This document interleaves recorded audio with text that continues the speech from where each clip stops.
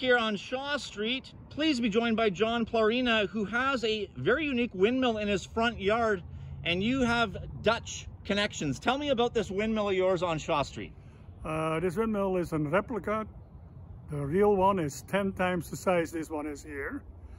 It saws logs instead of grinding grain or pumping water versus stamping oil out of nuts and the like. And I'm going to circle around here, and there's a lot of intricate pieces. If you can kind of bring me through what's going on back here.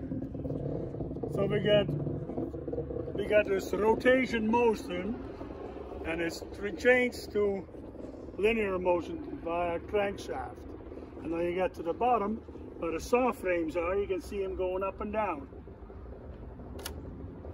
And how long did it take you to make this?